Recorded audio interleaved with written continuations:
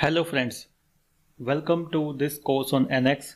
In this lecture, we are going to start a new module in NX, that is 3D modeling. So first of all, to go to the 3D modeling, we need to go to a new model. After that, we will have to go to this Home tab.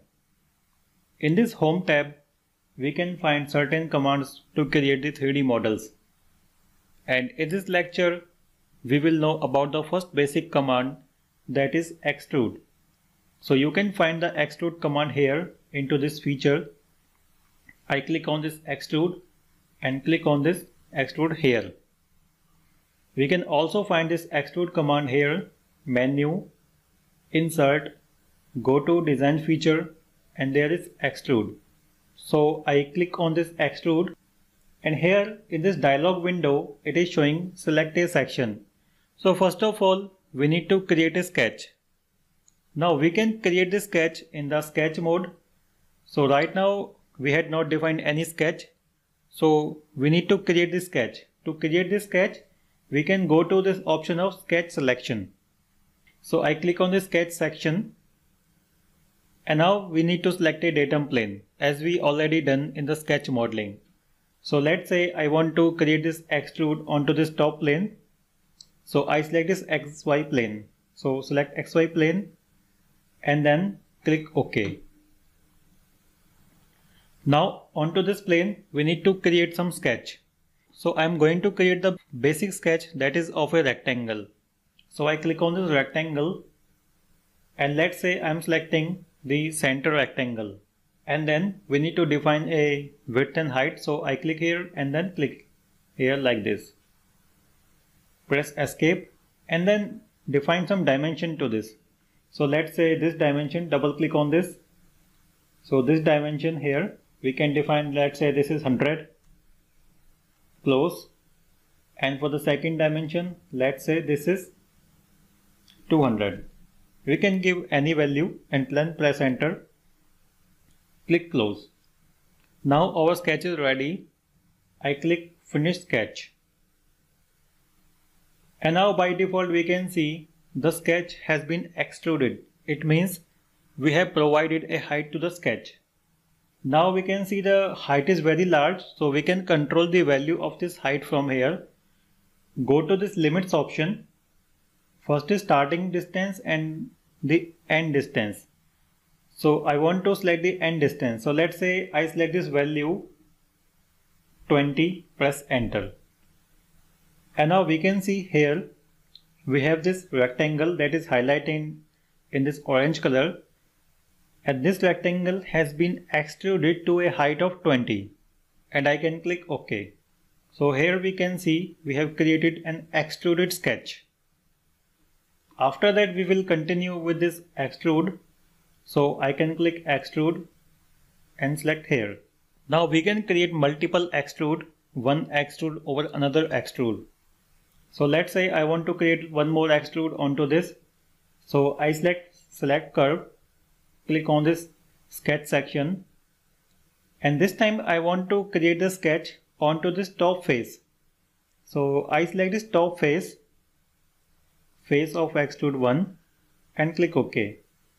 So whatever sketch I will create, it will be created onto this top face. So I click on this circle, select any point here. So let's say I want to draw a circle here like this.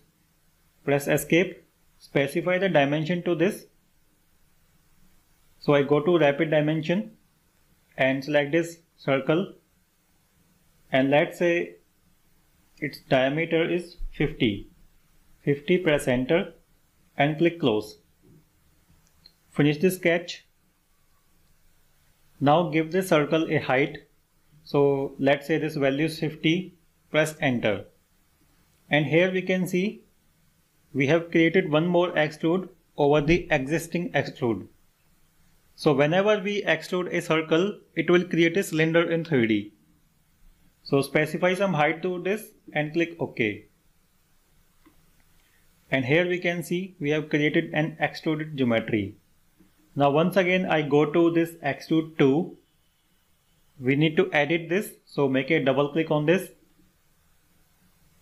And then inside this extrude, here we can see the Boolean operation. In this Boolean, it is showing unite.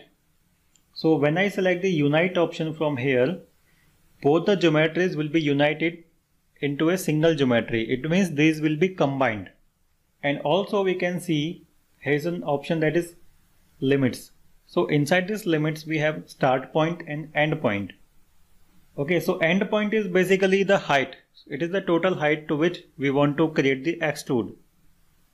For the starting point or starting distance, see right now the starting distance is 0. It means the distance from this sketch that is highlighting in this orange is 0. So let's say I increase this value. So initially I take 5 and press enter. And let's see the difference. Okay, let's increase this value to 10. Now the distance between this extrude and in this sketch is 10. I click OK. Now it is showing the error. So the reason why it is showing the error, so I go to close from here, double click on this extrude. Here we had selected the unite. So since two geometries are not touching each other, we cannot unite them. So I can select none and click OK. Now we can see there is a distance of 10. So this is the starting distance we had specified. So once again I go to this extrude 2, double click here, and the starting point I want to select 0 and the end is 50. Now what I want to do is I want to reverse the direction. So I specify the direction. So by default the direction of extrude is always perpendicular to the sketch. Okay, we can see the direction is going perpendicular at the 90-degree angle with respect to the sketch. So here I want to reverse the direction. We can reverse the direction by double clicking on this arrow. Also we can select here reverse direction.